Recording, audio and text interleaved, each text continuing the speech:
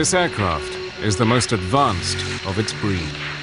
Built around a first look, first shot, first kill ethos, it is all set to become the air-dominant stealth fighter of the 21st century. The Raptor is a killing machine, just like the name implies. As deadly as it looks, it's even more deadly when it gets out there and does its job.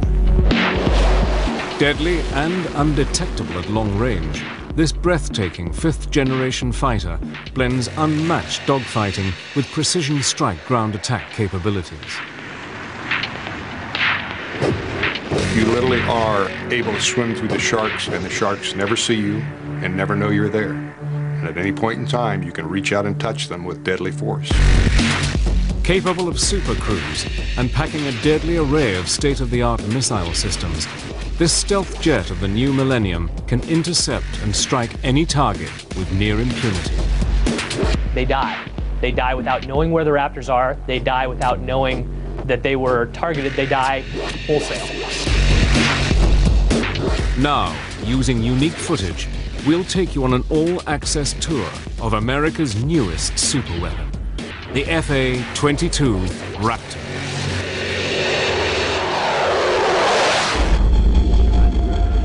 (1981). In his first press conference as chief executive of the United States, Ronald Wilson Reagan offered a deal to the Soviet leader Leonid Brezhnev. If Soviet SS-20 missiles aimed at Western Europe were removed, America would not deploy its Pershing II cruise missiles to counter the threat. Throughout the 1960s and 70s, the Soviets developed different missiles to attack in different altitude bands. You couldn't fly under the missile threat. You couldn't fly over the missile threat. You had to deal with the missile threat.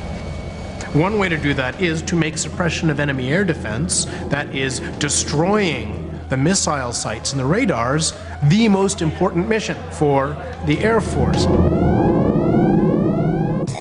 By the 1970s, air superiority had re-emerged as a top priority, and the US Air Force committed to building its first pure air superiority fighter, an aircraft that would eventually become the F-15 Eagle.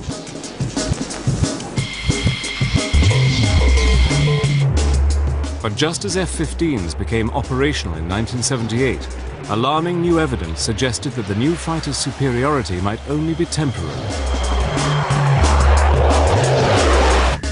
US reconnaissance satellites passing over a Soviet flight test center north of Moscow discover new Soviet fighters being tested. One was the agile fighter, the Mikoyan MiG-29. But the other came as a huge shock to Western analysts. It was bigger than the F-15 and far bigger than any previous Soviet-built fighter, the Sukhoi T-10 prototype. At that time, the Soviet Union initiated some very aggressive programs to come up with counters. And both Mikoyan and Sukhoi, both those design bureaus, initiated new aircraft development efforts. And it appeared that they were on a track that would field some very advanced fighters. If the MiG-29 had concerned the American military establishment, the existence of the Sukhoi T-10 set alarm bells ringing. These are very good aircraft. They're aircraft that play in the same league as some of the top NATO aircraft, like Phantom, and ultimately like F-15. The goal is world peace. Just weeks into his first term, America's 40th president increased US defense spending by $32.5 billion and began the rearmament of the United States on a colossal scale. In 1981, the Cold War was getting very warm. As Reagan and Brezhnev squared up, the US Air Force concluded that it urgently needed a replacement for its F-15, an advanced tactical fighter, or ATF, that would have no equal. As American planners start to develop the concept of air-land battle to fight World War III, the US Air Force starts to think about the kind of equipment it wants to have when it comes time to fight the war. At that time, in the secretive black world of advanced aviation development, one technology had emerged at the forefront of all military aircraft development: stealth. During that period, the late 1970s, of course, in what we call the black world, in the world of secret programs, there was a great effort going on to come up with counters to these new Soviet weapon systems that could enable us to knock out their SAM system. And that, of course, led to the development of the F-117. Analysis of air-to-air combat in Vietnam, called the Red Baron study, had kick-started the race for stealth. An operational analysis study showed that in Vietnam that most aircraft were killed by other aircraft that they hadn't seen. So from this you get the idea that if the aircraft isn't seen, it has a tremendous advantage. Air combat data from World War II and Korea had reinforced this need for invisibility. So from this, in a process of operational analysis, the U.S. Air Force learns that what you really need to do is be invisible to the enemy. And that means that an aircraft is designed to be as near as possible invisible to an enemy fighter aircraft. Its geometry is designed to give it a very low profile, that is to make it very invisible to an oncoming fighter aircraft using high-frequency fighter aircraft radar. The principle of stealth technology is to literally make an aeroplane invisible to the enemy.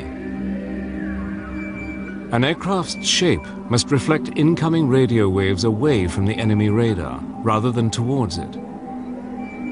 To further increase low observable characteristics, an aeroplane is then covered in materials that absorb radar signals, further reducing its visibility on a radar screen. Stealth doesn't mean invisible. It just means less visible. Operational analysis shows that if you apply certain computer models to air-to-air combat, the more stealthy aircraft, the one that's harder to see, is likelier to win.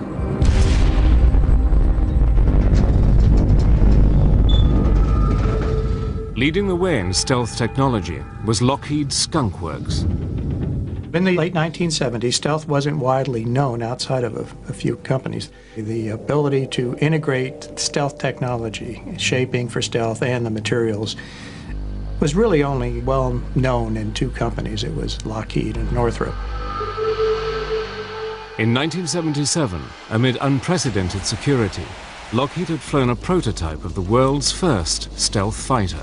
And by the 1980s, during Operation Just Cause, its F-117 had helped to destroy General Noriega's regime in Panama.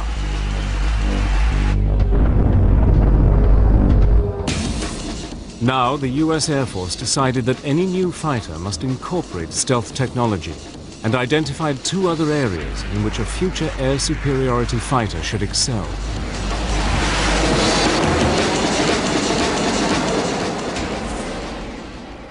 Well, at that stage of the game, it was clear that the Air Force wanted a stealthy fighter. It was also clear that they wanted an airplane that would supercruise, in other words, run supersonically without lighting off the afterburners. And they didn't want to sacrifice any of the classic fighter maneuverability, so they wanted a fighter that, besides all the new technology, would maneuver as well or better than the F-15. In October 1982, representatives from fighter manufacturers met with the US Air Force and began to identify the specific must-haves for the new fighter. At the time, there were 8 contractors that built combat aircraft in the States. 7 of those responded to our requests for proposals. From that period of 1983 to 85 or 86 was a process of refinement, narrowing down the specific parameters. It must be a supersonic cruise aircraft with a combat radius of 700 to 900 miles with reduced observables if possible. The aircraft would have to be able to operate on a 2,000-foot runway and must be easier to maintain than an F-15. The challenge had been issued.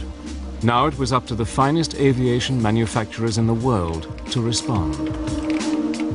I'm a village optimist, and I have to say that the requirements were very demanding, but I didn't have any strong feeling that we couldn't do this. The Advanced Tactical Fighter program was about to begin, and the Raptor, America's 5th generation fighter, was about to be hatched.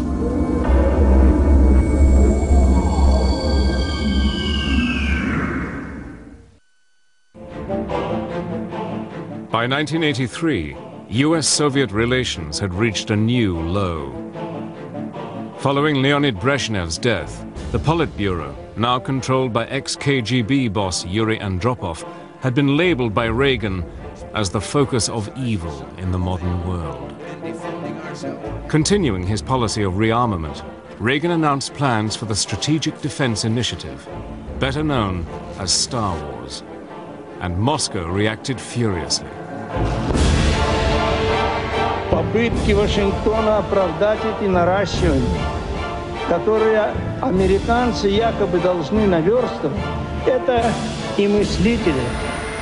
That August, when Korean Airlines Flight 007 on its way to Seoul from New York strayed several hundred miles off course into Soviet airspace, Russia acted. A fighter was sent up, and the civilian airliner with 269 people on board was shot down.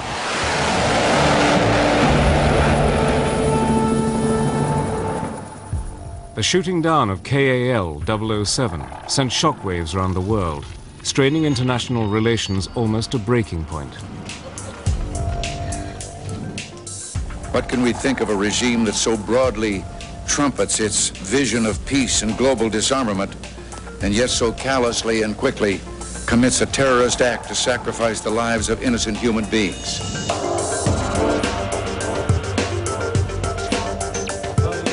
Reagan's reaction to the crisis strengthened US conviction that stealth would now be the prime requirement for America's new fighter. Some senior people in the Pentagon looked at the stealth requirements and decided they were inadequate, and they radically changed them. So stealth became a really major, dominant requirement in the program. In this politically charged climate, the US Air Force created its Advanced Tactical Fighter, or ATF, System Program Office.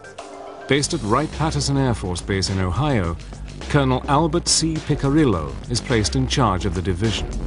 One of the things we really wanted was the ability to leverage stealth in a high-performance fighter.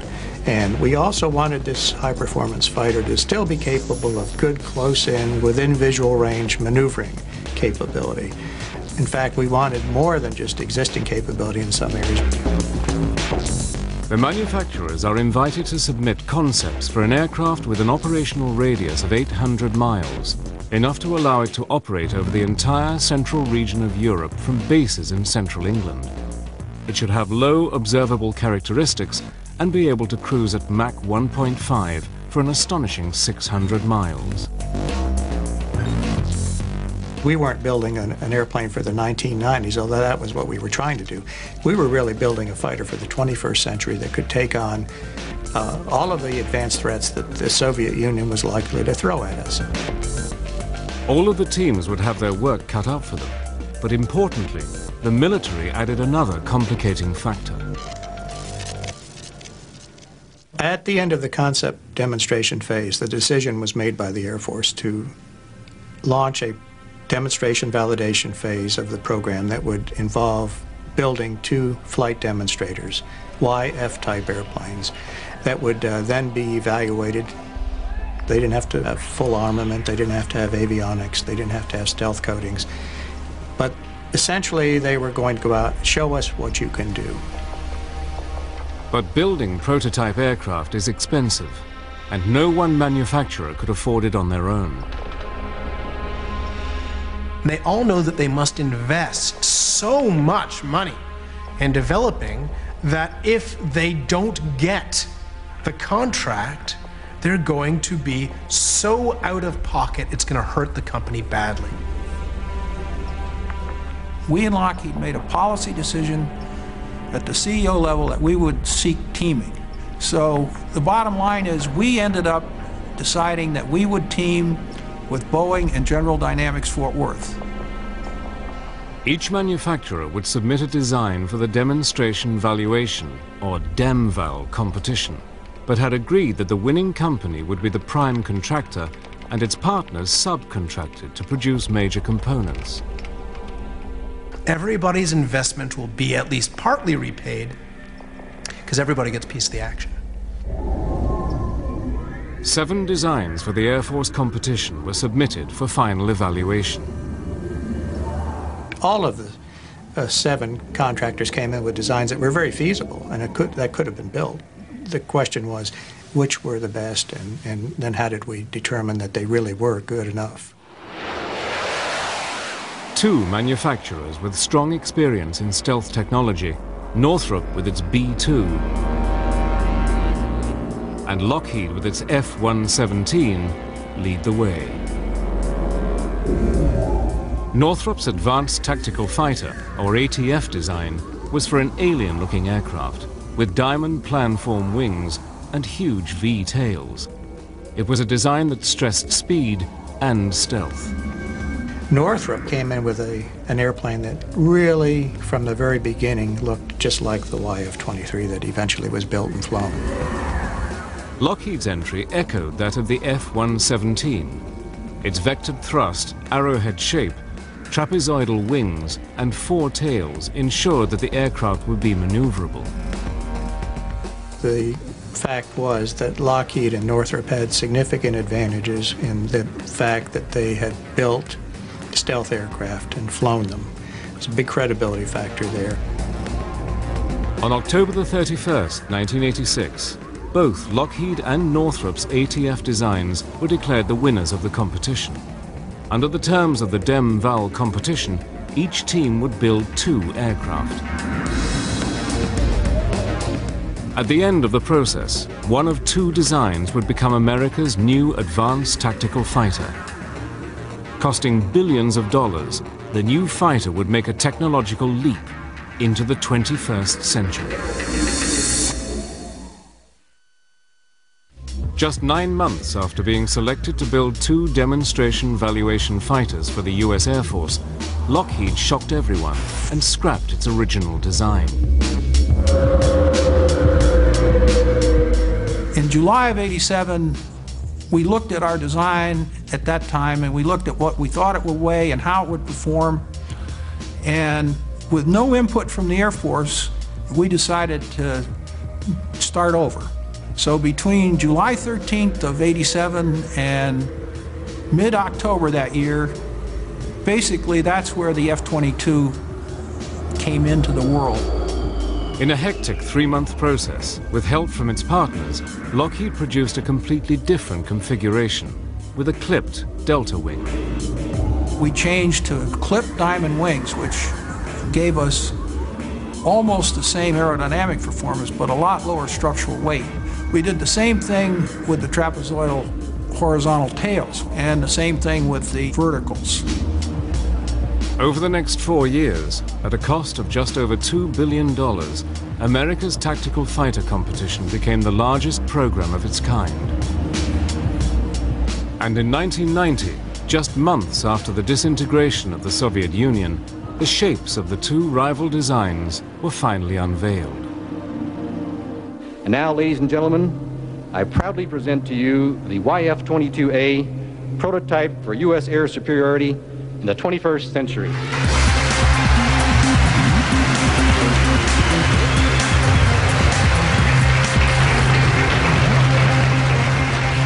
On behalf of the entire team, I am honored to present the YF-23.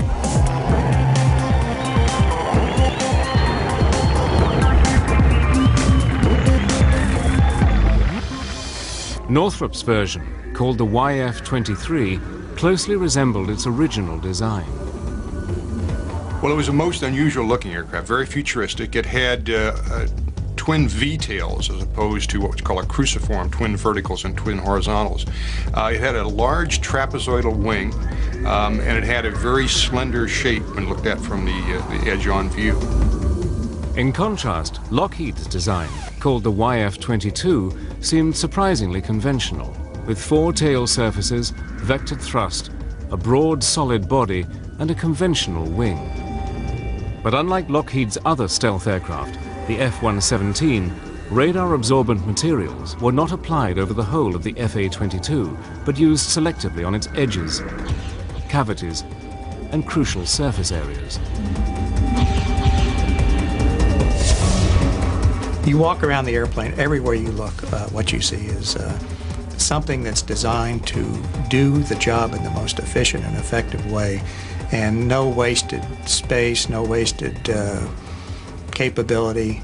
It's truly an airplane that's intended and has been optimized for its job.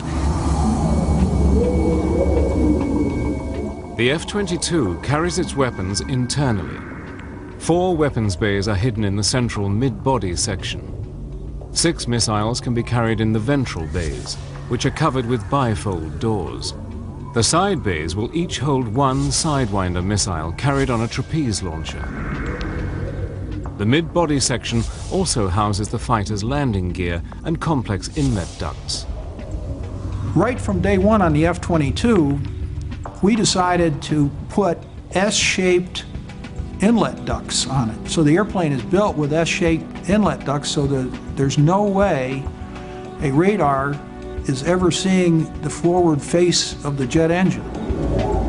Attached to the mid-body is the forebody, which accommodates the cockpit and advanced avionics. Both the YF-23 and the YF-22 are impressive-looking machines, but their performance still needs to be tested. The most crucial stage of the competition is still to come, the flight testing.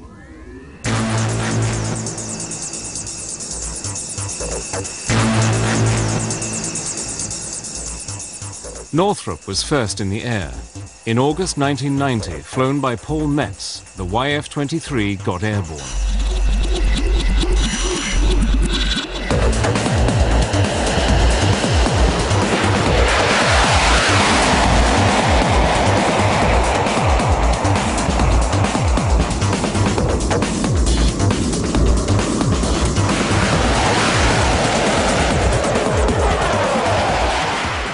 The test was a huge success. But Lockheed was quick to respond, and on September the 29th, at Edwards Air Force Base in California, Lockheed Chief Test Pilot Dave Ferguson prepared the Raptor for its maiden flight.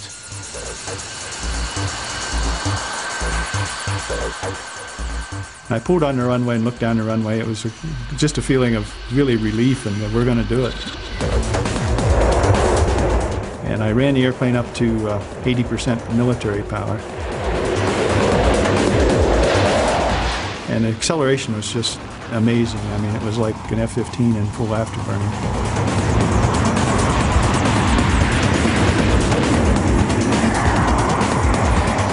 And I felt the only thing in this airplane that's ever flown before was me. And I think in the back of my mind I was saying, please fly, when I pulled the nose up, and it just lifted off.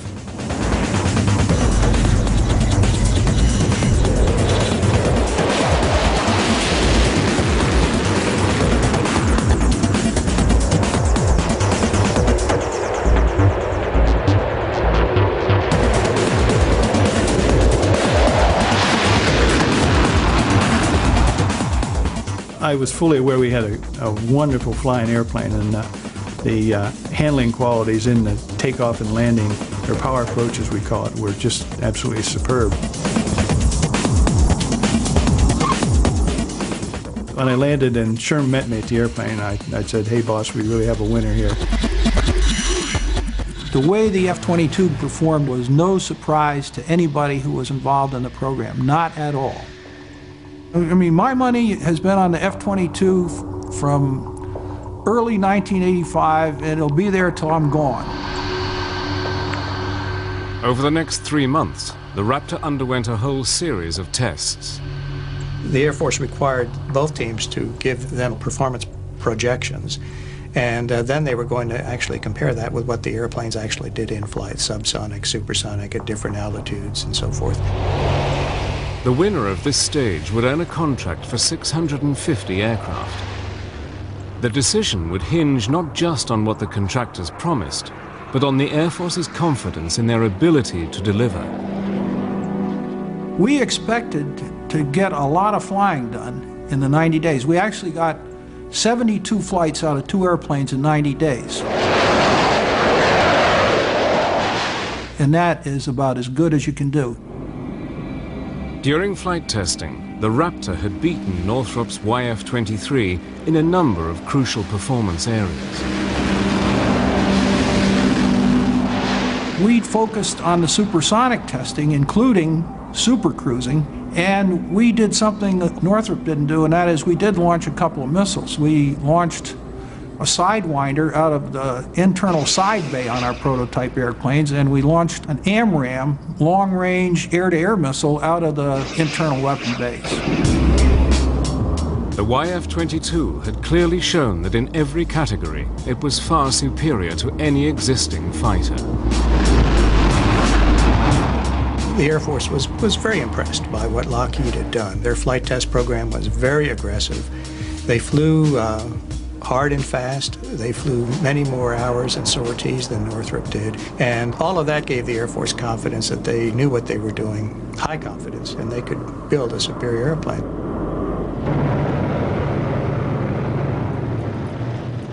But it would be events in 1991 that would carve out the Raptor's future.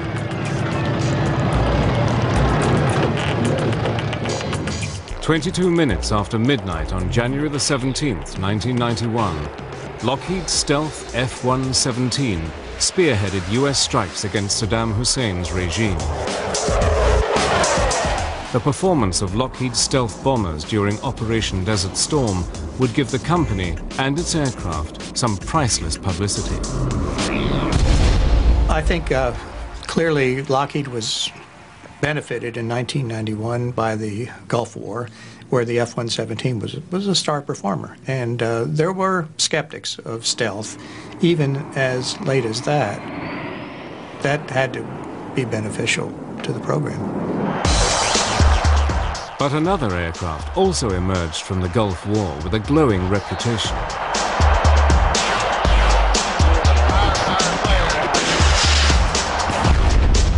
The F-15, the aircraft destined to be replaced by the ATF, had emphatically confirmed its status as the foremost air superiority fighter in the world.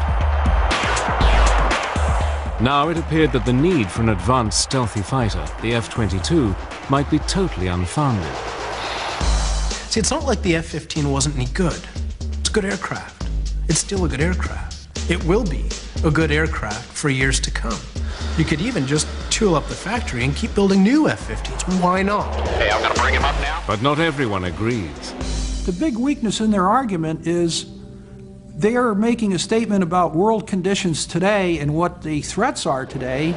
The real issue is what capability you want for 2025 or 2030. The people who say you don't need this, they think the world is not going to change in the next 20 years. And that is a hell of an assertion. By April 1991, bogged down by the F-15 debate, the US Air Force prepares to announce the winner of the Advanced Tactical Fighter contract.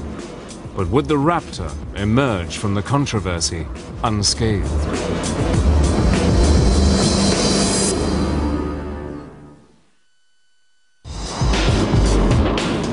On April the 1st, 1991, the US Air Force awarded a $9.5 billion contract to the Lockheed, Boeing, General Dynamics team responsible for the winning F-22 Raptor design. Having won the contract, Lockheed announced that it intended to locate the F-22's headquarters in Georgia, where the Raptor's forward fuselage would be built. General Dynamics will build the F-22's mid-body section in Fort Worth, Texas, and Boeing would manufacture the wings and tail in Seattle, Washington.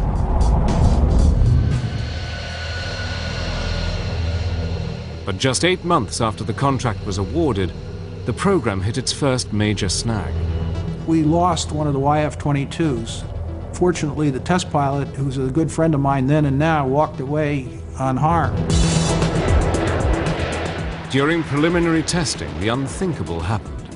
a YF-22 flown by Tom Morgenfeld crashed just after takeoff.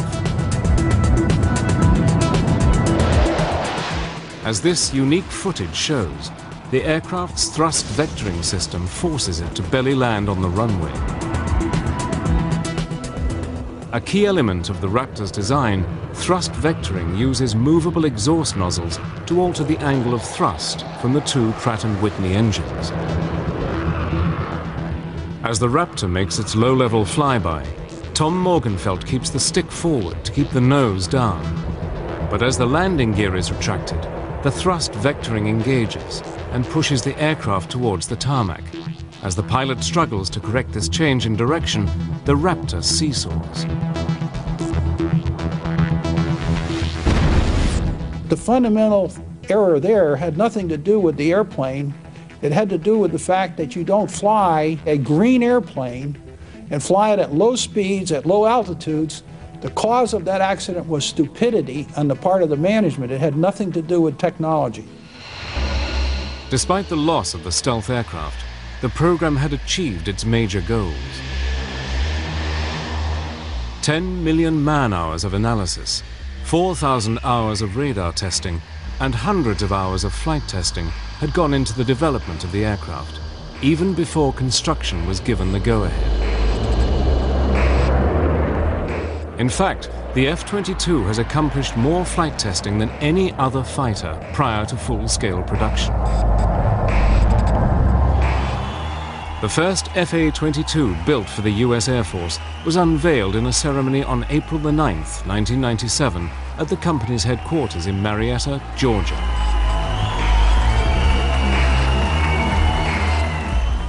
Now, Air Force pilots would get the opportunity to check out the new aircraft for themselves. I would call the Raptor the Miss America of all aircraft. It's got the talent, it's got the bikini contest won, it's beautiful, it's got all the capabilities. It really wins the show in every aspect. The airplane is eye-watering. It does everything the pilot asks of it, and it is very good at what it does. First flown by the Air Force in 1997, pilots at Edwards Air Force Base have surpassed 2,000 flight test hours in more than 900 missions.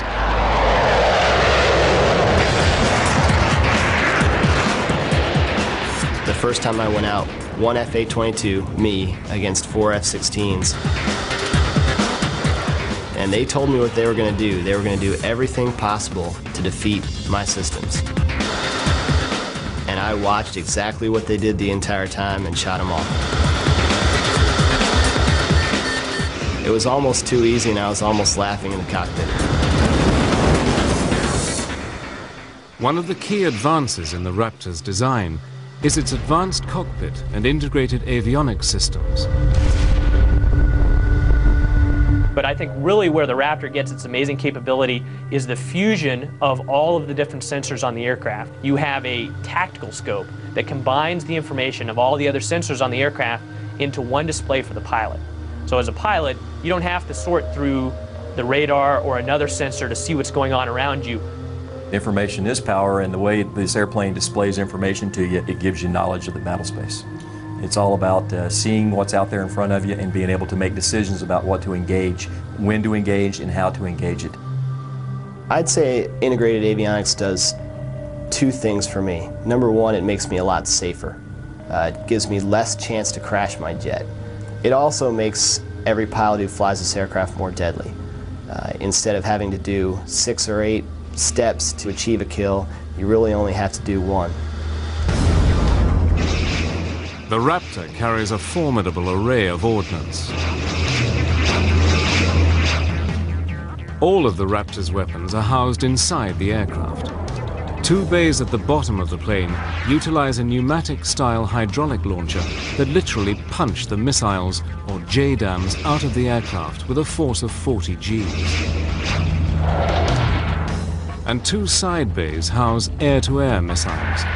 Here, a trapeze launcher moves the missile outside the airframe very rapidly, a fraction of a second before the missile is fired. And to complement the Raptor's armament of 8 missiles, the fighter also has a gun. At one point in the evolution of the Advanced Tactical Fighter program, the US Air Force had raised the question of eliminating the gun to save weight. I think that the designers of the FA-22 realized mistakes of the past, like the F-4 initially being designed without a gun, and realized that you should never say never about a threat that you're going to face or a situation you're going to find yourself in. And so the Raptor has designed itself a gun. Will anybody get close enough for us to use the gun? Well, hopefully not, probably not. By the late 90s, pilots in the Raptor program were convinced that their aircraft was made of the right stuff and would easily be able to outperform and destroy any other fighter in existence. It is the sum of the parts that makes the FA-22 so capable. Probably most important in my eyes is the stealth. Having an aircraft that nobody can see is just a tremendous, tremendous advantage. The speed, the maneuverability, the precision, all those factors are incredible also. So when you put everything together, the Raptor is just incredible. But this belief was exclusively based on controlled flight and missile firing exercises. What the Raptor's pilots really needed was combat experience, and they were about to get it. Before the FA-22 Raptor enters operational service with the US Air Force in the autumn of 2005, it will have completed thousands of hours of vigorous combat testing. But since Desert Storm, critics of the F-22 program claim that the F-15 Eagle, destined to be replaced by the Raptor, already has the attributes necessary to remain the world's preeminent air superiority fighter well into the new millennium.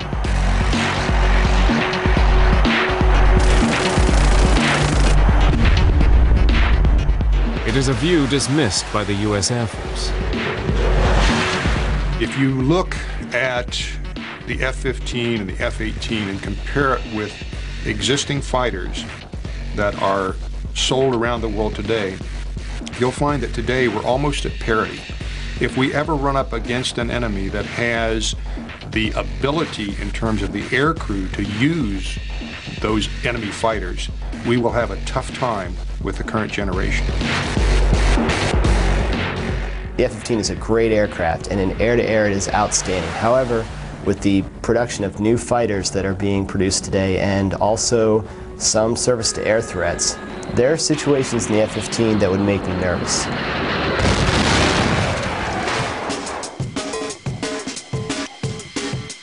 In March 2003, supporters of the F-15 got the opportunity to see whether or not the Eagle was still the best fighter in the sky.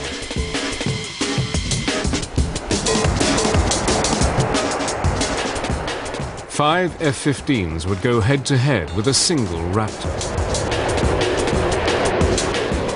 Although no missiles would be used during the exercise, the sorties would closely resemble actual combat. No quarter would be given by either side. This was a kill or be killed exercise. There were 5 adversaries and me, and my biggest concern was running out of weapons too soon. All 5 F-15s are flown by experienced F-22 pilots. One by one, the Raptor brings them down. I could never see them. I never knew that they were there, and I died. You got someone locked? Roll up. I could hear him on the radio calling his simulated missile shots, Fox 2, and knowing that this was getting really unnerving, because I could also tell his range was closing rapidly on me. There, 17 pounds of splash, splash. I don't think anybody ever saw me the entire time that while we were out in the airspace. Bandit, bandit. Fox. Could not find him, no matter what I did, and the next time was when he flew directly over the top of my airplane. I saw him visually. Well, in 3, 2, 1, snap. I know firsthand from flying the Raptor against other aircraft and flying other aircraft against the Raptor that it's like clubbing baby seals. It's so easy. The first indication you have that an FA-22 is out in your area of responsibility is when you are in your parachute heading down towards Earth and your jet is falling a little bit faster than you are. In combat testing with F-15s, the FA-22 Raptor has emphatically proven its doubters wrong. There have been times when the Raptor has gone up 2 versus 8 against F-15s, and it ends up being boring for the adversaries because no matter what they do, they die. Having flown the F-15 and now having flown the Raptor and seen combat, I would not want to be on the receiving end of what the FA-22 is capable of. We will take on anything, any combination of the latest aircraft that we can throw at ourselves, and we usually win. To date, 27 FA-22 Raptors have been delivered to the U.S. Air Force and are in limited operation at Edwards, Nellis, and Tyndall Air Force bases. Many more will follow. The Air Force has agreed to a final production run of almost 300 aircraft. I think 300 FA-22s will tip the scales of any conflict in our favor. I think that any country who sees 300 FA-22s flying towards it has got to get a little nervous. Lockheed expects that a full production rate of 60 aircraft per year will have been achieved by the end of 2004.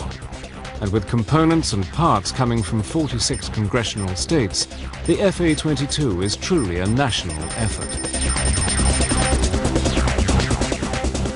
Costing a massive $93 million each, the Raptor is certainly the world's most expensive fighter aircraft, but for many, it is money well spent. Yeah, this is something special. This was not like an F-15 on steroids or an F-16 on steroids. This was the real thing with a leap of technology that's orders of magnitude better than what we have now. The interesting thing about the F-22, though, is it is a fixed volume with an infinitely increasing ability in terms of its computer capabilities. If you think about the airplane, it has fixed holes in the sides of the fuselage where computers sit today. In the future, there will be more computer capacity that requires less power going in that same physical hole. So the FA-22, over the course of its life, will only become a more and more flexible and more potent machine as computer capacity increases.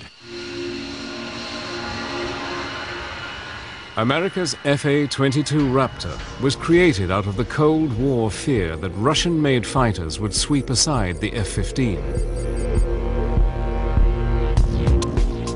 But the world has changed since the frigid days of the Cold War.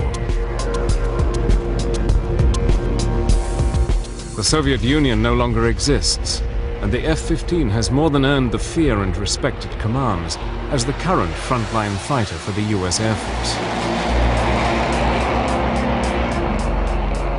But the Raptor, Lockheed's FA-22, looks all set to carry U.S. Air Force doctrine well into the 21st century.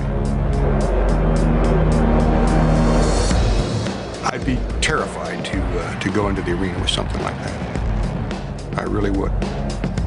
I've been on the receiving end of it in testing and mentally translated myself to what if this was combat, and it is a unnerving and a disquieting feeling to fly in the same airspace with one of these airplanes. I would say that it's not fair to our enemies or even our own technology to fight against the Raptor, but the goal of war isn't fair, that we don't go into combat because we want a fair fight. We want to win as fast as possible with as little loss of life as possible. And the Raptor allows that to do that for generations to come. In today's changing world, there are few certainties. But the rule of the Raptor, America's air dominance fighter, over the skies, is one of them.